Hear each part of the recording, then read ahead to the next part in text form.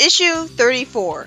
Sonic is told by Eggman that he's finally awake. I guess Knuckles doesn't have the heart to outright kill someone, even if he thinks he's threatening to steal his emeralds. And Eggman knew he couldn't get away with telling him to finish him off, so he had to wait for Sonic to wake up, or else Knuckles would realize he's evil.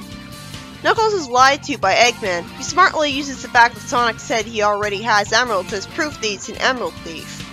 And when Knuckles hits Sonic, well, Sonic at least reasons that he's probably a really nice guy.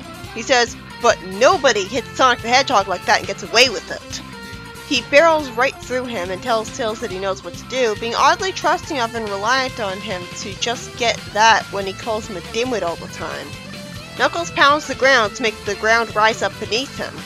It's odd that of all the powers Pender's made Knuckles do, he never made him do anything Earth power related, which I would associate very well with Knuckles.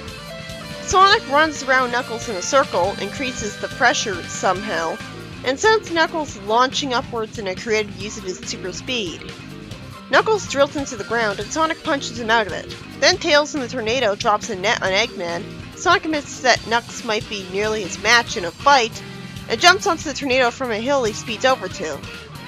Sonic says, calling Tails little buddy, that he could have beaten Knuckles, and thinks to himself that Knuckles was really tough and he was just lying about it being easy. It's nice to see his ego being bruised. In the next story, the Badnik Repair Squad chases and easily destroys the Nice Nicks, and kidnaps the animals free from them right away. Again, I hope there's going to be more Nice Nicks, because I love that concept.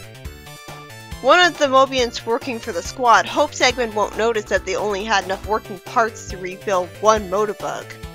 He mentions that there's only room for one, puts the two animals in one robot. Yeah, two brains to be brainwashed by programming meant for one person. And the story ends with the Badnik sniffing the flowers with no indication that he's good or evil, so that's not a good ending.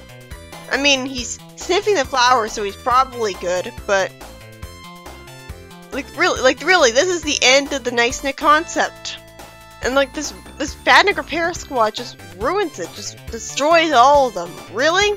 Did these guys need to exist?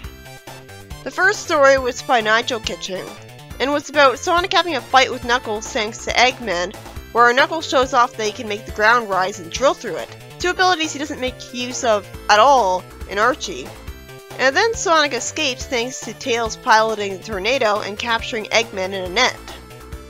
And the second story was by Mark Isles and involved the Badniks being destroyed and the animals being put into the fixed remains of the same Badniks, with no clear indication of whether the Nice Nick virus is still in the Badnik. It felt like padding, storing characters I don't care about. It was good, I guess.